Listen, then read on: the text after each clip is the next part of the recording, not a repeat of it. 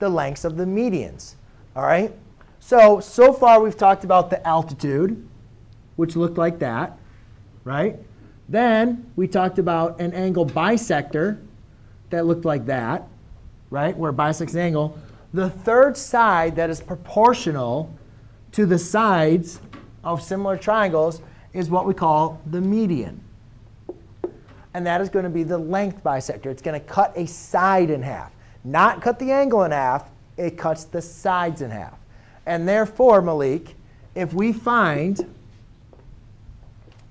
the median for two similar triangles, we can say the length of that median is proportional to the lengths of the sides of your similar triangles. All right? So if this line is what we call a median, right, because it cuts the side in half, then we can say that these two lengths are proportional to the sides of the triangle. So Malik, can you give me two sides that are proportional to each other? Because we know that BP is proportional to EQ.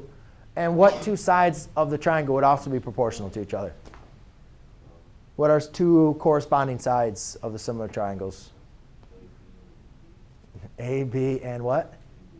Make sure you go in the same order, not just like what Jordan said.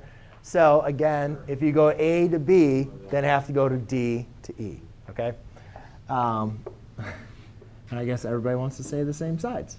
But guys, remember, it can also work other ways. You can also do AC, right, is to DF, and so forth. But yes, that's exactly right. 3 examples. OK?